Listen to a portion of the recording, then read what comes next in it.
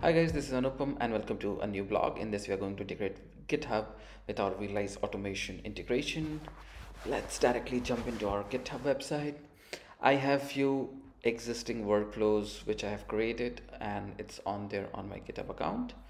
What I'm going to do is I'm going to log into my GitHub account and I'm going to integrate to my Virtualize automation so that my existing workflows get automatically integrated. So let me do one thing. Uh, Put the username password. Oh, I think something wrong. Yes, so I got a code. Let me enter the code.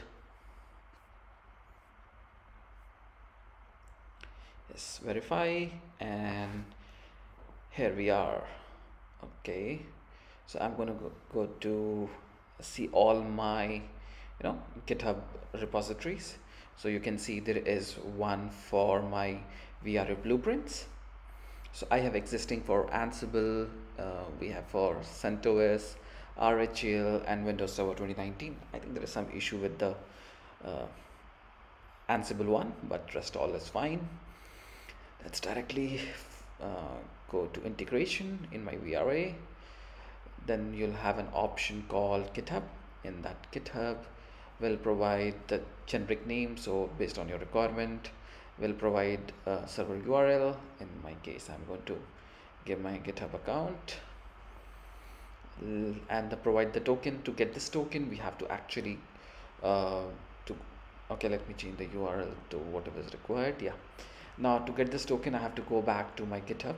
So I'm not going to show you my token, I'm just gonna show you my from where you can get the token. Let's go to setting and the developer setting. You will get the token.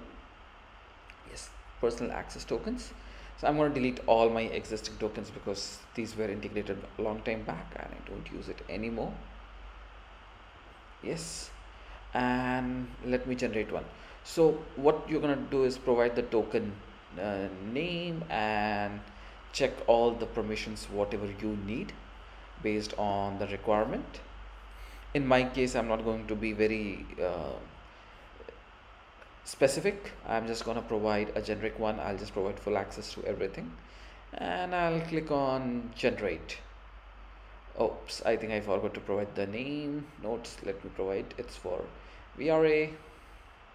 So click on generate. I'm just copied and pasted here. I'm not showing you my code. And okay, this error, I think this could be because I have to give this URL, not that. Validate. Yes, it's success. I'll click on add.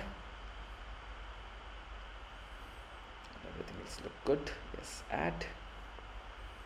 Now once it's added we have to again click open and we have to go to projects, add project.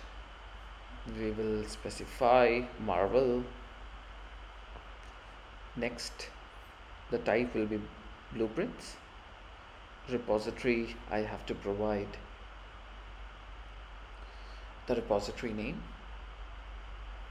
So what I'm going to do is I'll go back to my GitHub URL and copy the name. That's called Anupam Pushkar /vra.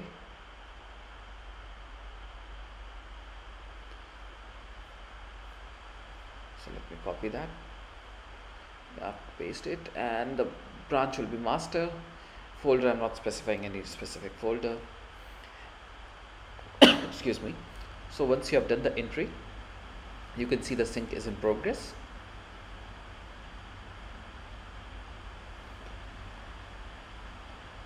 In my case I had 4. I am pretty sure that my Ansible one won't work. As you can see, one of the 4 is failed, means 3 is success. Let's go to design, and once we are in design we can see 3 of the blueprints have come up, which is Windows Server 2019, RHEL, CentOS, and the source control you can see it is coming from the GitHub. So this has automatically synchronized once we have done our entry. So we will close up this video, but in my coming video series you will see how can I write this infrastructure as a code, how can I make it even better, how the sync happens, what is the backend process. We'll cover all of these. Other than that, I am going to cover all my vRA basic installation and other videos. So guys, stay tuned for more upcoming videos. Don't forget to like and subscribe. That help my channel to grow. Thank you guys. Thank you for watching.